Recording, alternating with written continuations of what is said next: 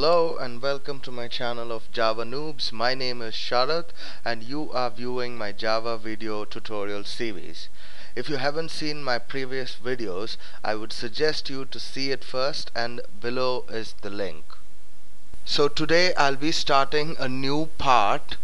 Since we finished the Java Basics Part 1, like I've told you, I will be starting object-oriented programming as of today. Let's get started and let's start off with object-oriented programming. Now firstly I'll have to talk a little bit about object-oriented programming. In the previous years there were several programming languages like C, C++ and so on. A few of them were not object-oriented programming languages. Initially, programming started off with procedure-oriented programming language, where you have to follow procedures and the program will be read line by line. Now in this generation things have changed a lot, and thanks to object-oriented programming a lot of things have changed. Basically what you can do is you can relate your programming code to real-time or real-world objects. Okay, like a jeep, a car, a bank account, or anything like that. So this concept actually makes things very easy for programmers to program and to write better and efficient code. One more important thing is object-oriented programming language has certain concepts.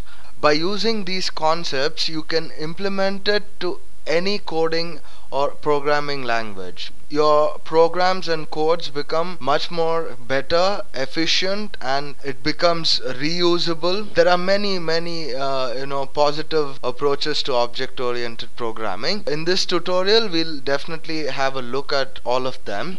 So the first question I'll be starting about object-oriented programming language is, what is object-oriented programming and what are the advantages of object-oriented programming language? OOPL stands for Object-Oriented Programming Language.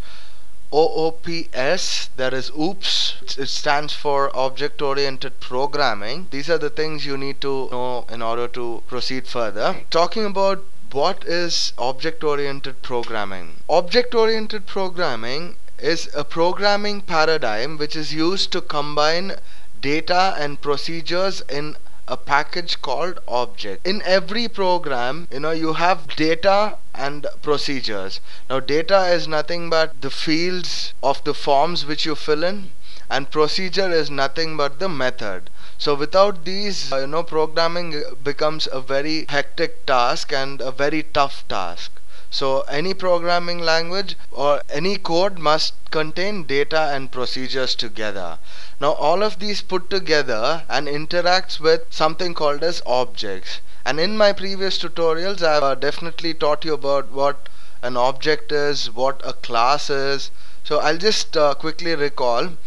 An object is an instance of a class. An object has certain characteristics like state, behavior, and identity. I've also told you about class. A class is a software blueprint which contains attributes and methods. These are the things which you have to know to understand object-oriented programming. Now apart from that, object-oriented programming language directly represents the real-life objects like a car, a jeep, a customer, an account, etc. As I've told previously, object-oriented programming language makes things very easy for a developer or a programmer, because any program or any code you can actually relate it to real life object. Now for example, if you say you want to know the working of a bank. Now in a bank you'll be having many kinds of accounts.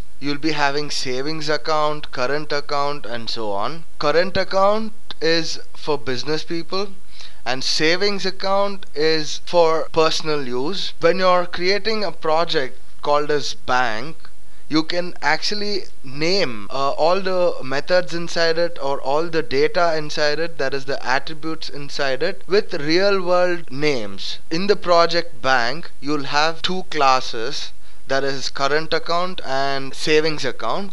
Now in savings account you might have withdraw, deposit, total balance, and so on. So these words you can actually use it in real-time programming, so that reduces the ambiguity and it increases the program's efficiency, because you can treat program or the code like a language. Basically, it's just like spoken English. When I speak to you in English, you understand everything. I don't have to technically explain anything to you, so it's the same way. This is pretty much about object oriented programming. Now, in object oriented programming, there are three main crucial concepts. They are encapsulation, inheritance, and polymorphism. To put it across in simple words, there are three concepts in object oriented programming language. They are encapsulation, inheritance, and polymorphism. Now, if you use these concepts, then programming becomes much easier. Your program or the code will become very powerful or robust. These features of object oriented programming languages, that is polymorphism, inheritance, and encapsulation, makes Java powerful. They are basically the pillars of Java or object oriented programming language. To remember these three concepts, you can use this short form called as PI. Okay, P stands for polymorphism, I stands for inheritance, and E stands for encapsulation. These are the three concepts which are very crucial. Every programmer has to know this, so I'll take some time and I'll get into the details of each and every concept here. Yeah, that's pretty much about it. Thank you for watching. Please don't forget to rate, comment, subscribe.